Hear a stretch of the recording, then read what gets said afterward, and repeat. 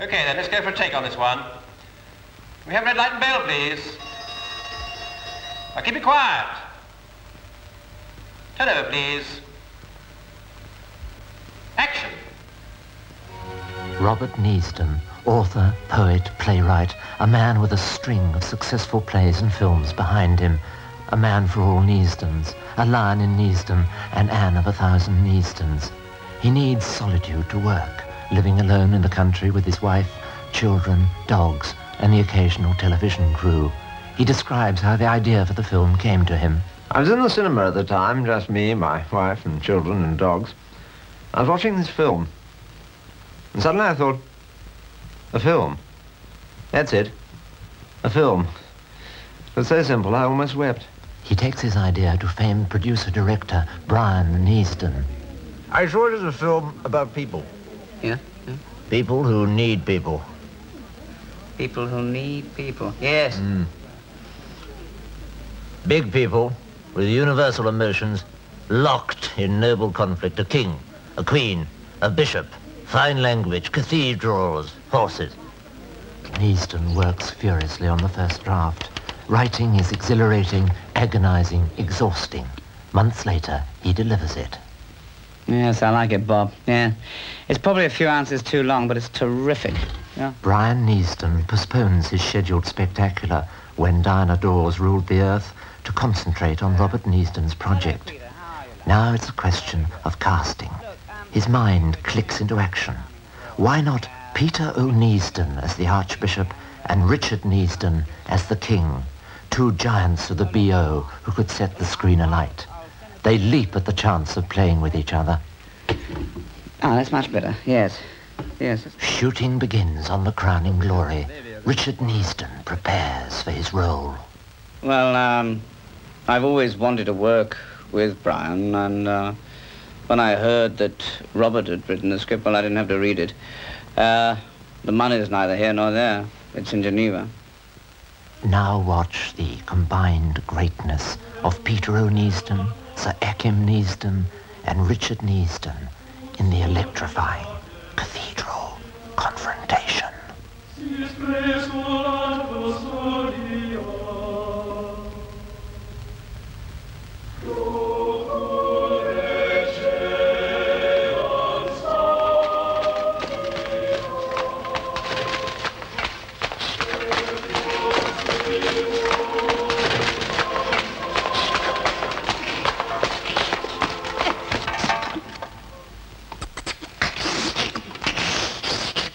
My Lord Bishop. My Lord Neasden, what is't? I ist, my lord. My dear Lord Neasden, when I say what is't, I mean, what is it? 'Tis my teeth, my lord. That is why I ist. I'll ask again, Lord Neasden, what ails thee?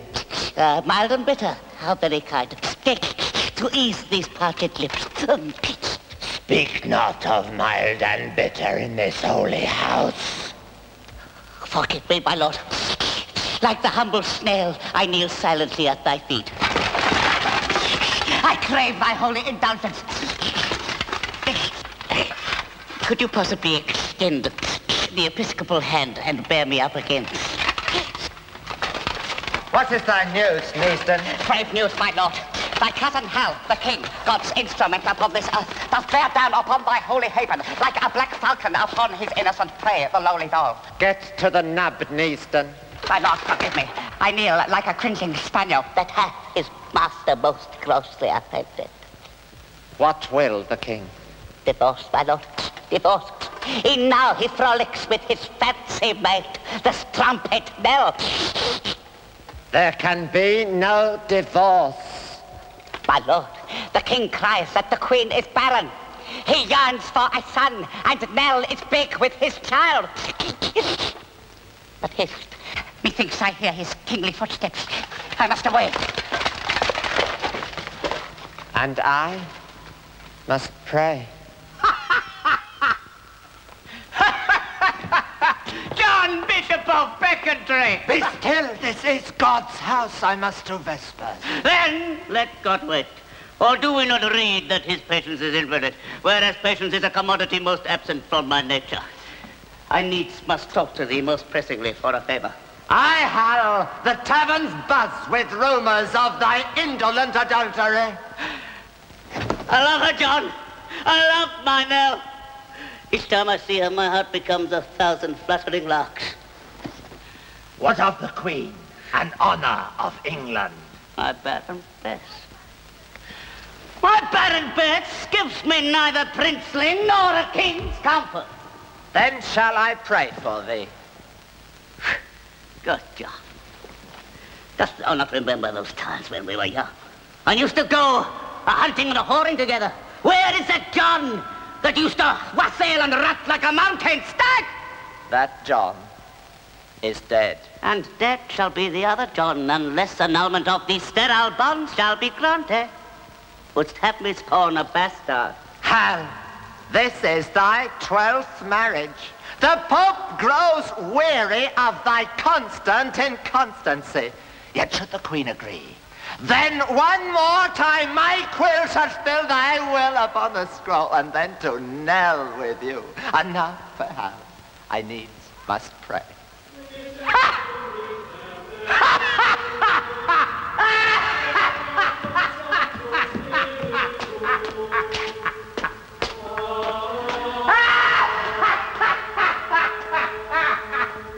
The morning's shooting completed, these two great stars relax over lunch. Waitress. For me to start, I think compote of grapefruit, small segments thus engendered in a vase. For me the same, identical. And then to follow, yes, fried fillet of plaice and lemon there with sage and onion sauce, garden peas fresh from England's lands, and roast potatoes too. For me to follow very swiftly pork, sausage and onion turnover with cabbages from the Surrey Downs, roast potatoes from England's blazing ovens. And then to cap it all for me, semolina milk pudding to engender all those juices which do aid the digestion. For me, nothing. Nothing, my lord? Nothing, my lord. And two piping hot black coffees, then. Finally, the passionate bedroom scene between the King and the Queen, played here by Dame Raquel Neasden. Bastard, bitch, adulterer, slut, whoremonger, fishwife, pig, cow, milk, Please.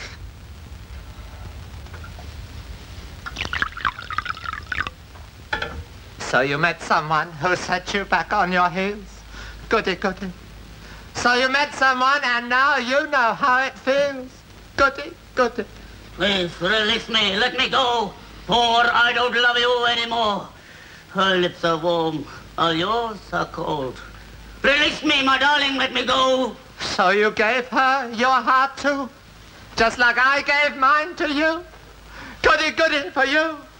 Goody, goody for her. And I hope you're satisfied, you rascal, you. Well, bless my soul, what's wrong with me? I'm shaking like a leaf in a buzzing tree.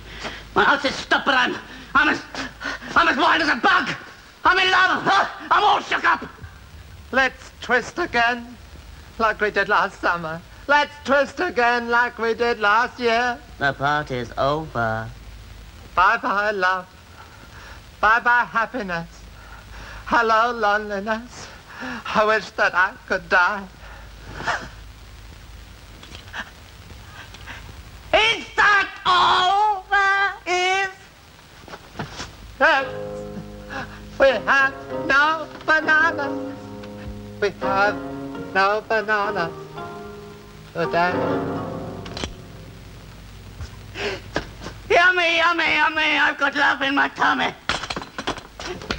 And I feel like I'm loving you. The film complete, Brian Neasden returns to his wife and family. God, it's marvelous to be home. Bob, you fix yourself with a drink and I'll go and get Vera and the kids. Right. Ah, marvelous. Vera! Vera, we're home! Vera, it's Brian! At last, author and director can relax and forget the agony of filmmaking. Vera! Vera! That's very strange. She was here 3 years ago. There's a note here, actually, for you. Yeah. For that. Goodbye forever, love, Vera. My God, what a fantastic title. It's a marvellous title, isn't it? I see it as a film, a very contemporary film. Yes, a film. And so, out of an ordinary domestic incident, a new idea is born. A new idea for the making of a movie. Everybody's talking